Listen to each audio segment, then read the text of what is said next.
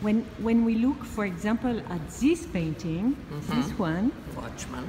yes, what's evident is that there's a family relation.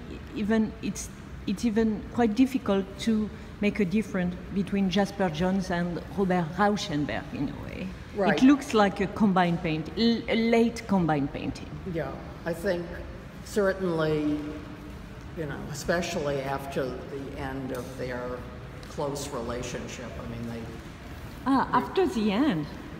Yeah, I think that's the point where John starts to, in a way, do more combine-like works.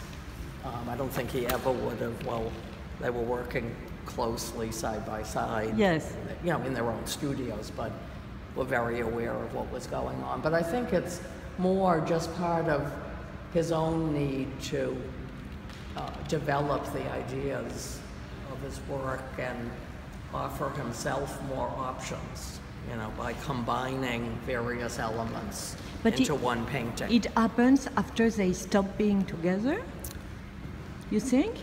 Well, I mean, there is a change in Johns' work around 1961, 62. And when do they stop? 61. So But this is later, right? This is 64. Yeah. So he still have kind of reminiscence of... Well, I don't, it's hard to tell. I think by this point, when he does Watchmen, he's already doing very different kinds of work.